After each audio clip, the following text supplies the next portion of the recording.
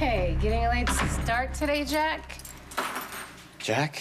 Yeah, Jack Nicholson. You can't handle the truth. I mean, is what you're doing, right? Who? Okay, you and I are gonna have to have a movie night ASAP. If you're not pretending to be Jack Nicholson, then what's with the shades? It's sunny out. Yeah, but not in. Ouch. Ooh, this looks pretty bad. Does it hurt? Only when you touch it. Sorry. I'm gonna go get you some ice and some aspirin. Please don't. I'm okay. You got punched in the face. I did not.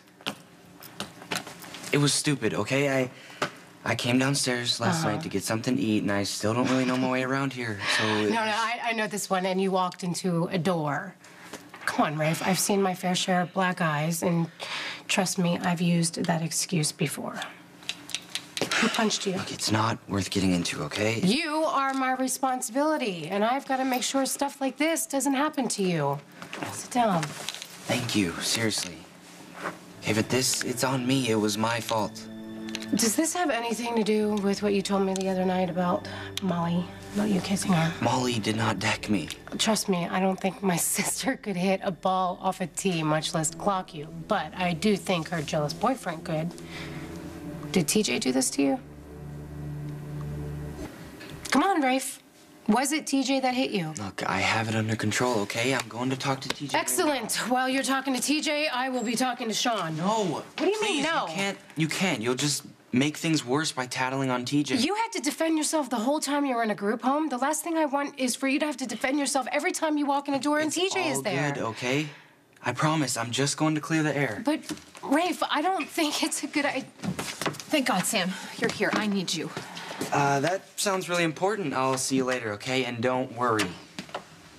In case you didn't just realize I was in the middle of some domestic drama. Morgan's missing. I need your help. No. Morgan's been missing for days, and Anna won't help find him. I mean, her granddaughter wanders off to feed a duck, and the whole town mobilizes. But when you have the last name Corinthos, nobody wants to help you. Listen, I get that you're scared, and fear easily turns into anger, but I don't think Anna has any jurisdiction over Nashville. To find Morgan, okay? Look, I will hire you to help me. You want to hire me Yes. as a PI? Smiley's out of town, and I need you, okay? Will you do it? I'll pay you, whatever you want. Look, you don't have to pay me. If Jason were here, He'd be my first call. Morgan he's missing and he's in trouble, okay? And you can relate to that. Yes, of course, you know I can. Will you help me? Of course please? I will help you. Start from the beginning and tell me everything you know. Sonny went down to Nashville to see what he could find out on Morgan's campus, okay? He interrogated Morgan's roommate. The kid didn't know much except that Morgan had been in some kind of correspondence with this girl on a gambling site. So we hired a hacker to break into the site and download all Morgan's chats. Jerome Around the World, does this name mean anything to you? I mean, well, they've got to know each other pretty well. If they've got nicknames, she's calling him Captain. Morgan has never said anything about having a girlfriend? Not a word, no, but I mean, why should he, right? I mean, he's been away from his family so much, he probably feels like, you know, we abandoned him. It is not uncommon for kids that are in college. Come on, Sam, you know what I mean. I sent Morgan away to shield him from Sonny's business. I enrolled him as Morgan Benson to keep him safe. It's like after everything I went through with Michael, you know? Everything Michael had to pay because of Sonny's life and Sonny's business, I just wanted to keep Morgan safe. And look, Morgan gets tangled up in Sonny's world all by himself. So. We're gonna untangle him. Why don't you punch his number in the phone, please? Morgan's. Well, good luck. I mean, his whole family has been trying to talk to him and he hasn't responded. No, good thing I'm not family. I'm Jerome Around the World. Look. Sonny said something like this was bound to happen to Morgan. What, the gambling debts or the disappearing? All of it. He has this theory, you know, that Morgan has half my DNA and half his, so, you know, it's bound to be trouble. No, you and Sonny aren't the easiest. I know this is terrible to say, but I wish it were Michael. I mean, don't get me wrong, if Michael were missing, I would be terrified, I'd be frantic. But you know, Michael's strong.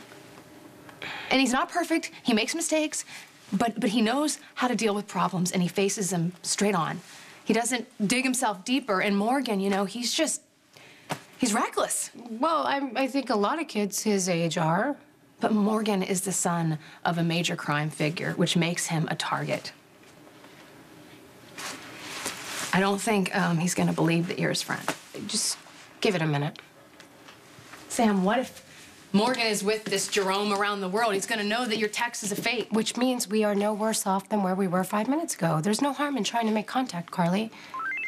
Oh. Is it Morgan? Yes. It says what happened to your phone. See, I told you we got our foot in the door. Now we just have to kick it in a little further.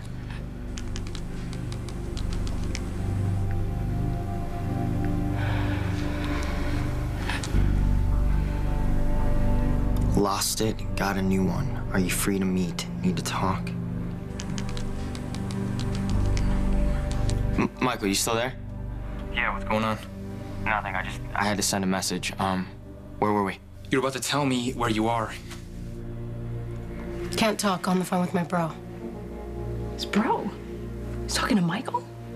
Do you know where Michael is? He's at my house. Let's go.